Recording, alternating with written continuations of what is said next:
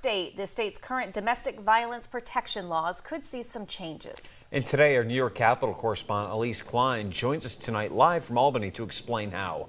Elise, what can you tell us? Nick, Renata, good evening. Some lawmakers say the state's current law is failing to protect all New Yorkers by preventing some from getting orders of protection that they need. They have introduced legislation here that aims to improve the state's current law. It's called Melanie's Law. It's named after a young woman who lost her life to a domestic violence abuser. When Cheryl Cavelli was granted an order of protection from her ex-boyfriend who pleaded guilty to a domestic violence felony, she also applied to get an order of protection for her daughter Melanie and her grandson Miles. Miles was granted the order of protection because he is a minor, but Melanie was denied. She was later killed by her mother's abuser. Today, Cavelli advocates for legislation to prevent this from happening to other families.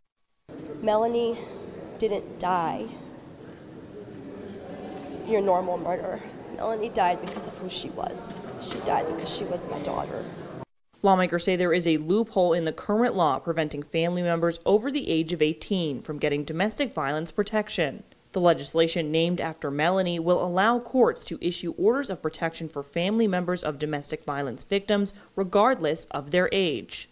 Melanie would be here today if it had not been for this law not being passed. So I'm urging my colleagues on both sides of the aisle to bring this vote to the floor and to make sure this year is a year that we bring justice to Melanie once and for all and make sure that this never happens again in the state of New York.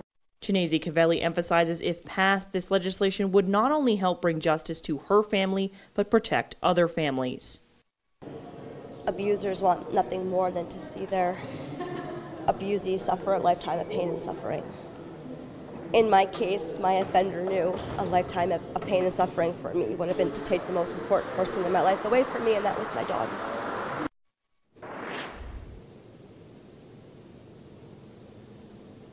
Lawmakers seem determined on both sides of the aisle here to get this legislation across the finish line, and we will be following its progress as session continues on.